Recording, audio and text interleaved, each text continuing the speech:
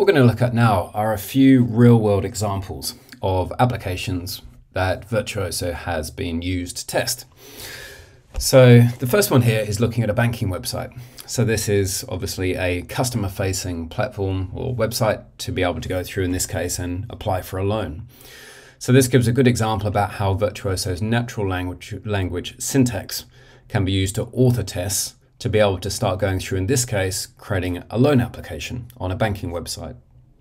Where things are being done, such as we're using some test data here to be able to drive applying for loan amounts, where the test data in this case comes from data tables that have been uploaded, CSV files, to create parameterized data, in this case the loan amounts with the expected APRs, where those parameters have been mapped from the test data, in this case our test data table with our parameters to be able to write, but then also in this case assert. So by looking for the APR amount from the test data to assert that that is on screen, and therefore by changing the loan amount I get the expected APRs.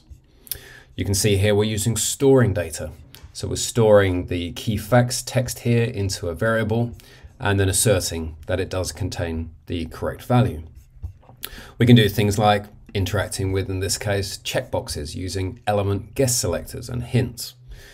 But then also coming through, we're able to do things like look for a particular element and then click on a multiple. So here, even though there are 3 yeses on screen, by providing the context with look for, I can interact with the correct element. And then we can see here we're also using API calls. So by making a call, in this case, to get a token, that can be passed into the next API call in context of the functional journey that it's being tested within. So another example here is testing against a Google website, where this is actually testing on multiple languages. And so in this case, instead of writing in the values we expect to see, we're again driving this with test data. So whether we're coming in and looking for the hints that appear in boxes, whether we're looking for the text that appears on screen. For instance, we're looking for "you don't have a profile here." So we're looking for that based on this being the English language. It's a test where we're writing one test using parameters which come from test data to then execute this test with test data, which is actually testing on different languages.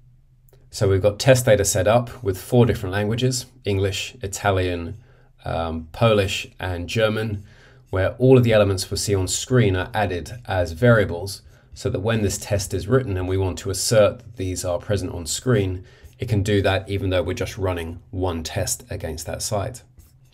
Then in this case, we're testing a business system, Salesforce. As long as it's browser-based, it can be tested. So whether it's Salesforce, SAP S/4HANA, or other business systems, being able to come in, do the login steps, using in this case an extension to use the Authenticator app to get an OTP and then write that OTP into the field, and that's dynamically being generated.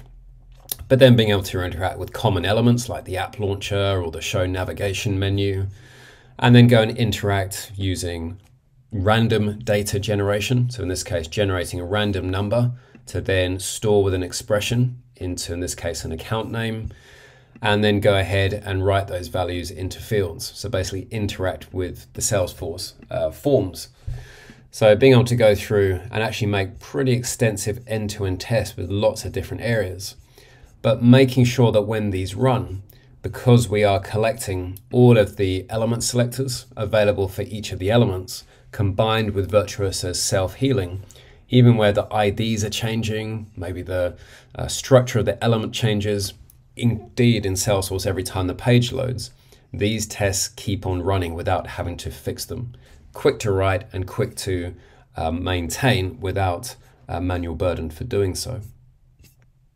And then finally looking at an e-commerce store, where in this case it's both to test an end-to-end user flow, so pick a product, add to the basket and go to the checkout, but also using Virtuoso's visual regression testing.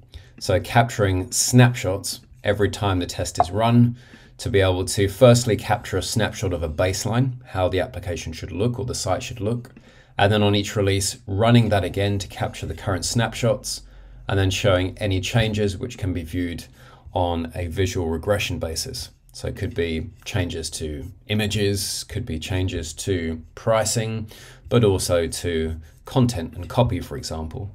So a good example of how Virtuoso can also be used for functional end-to-end integration, but also visual regression testing.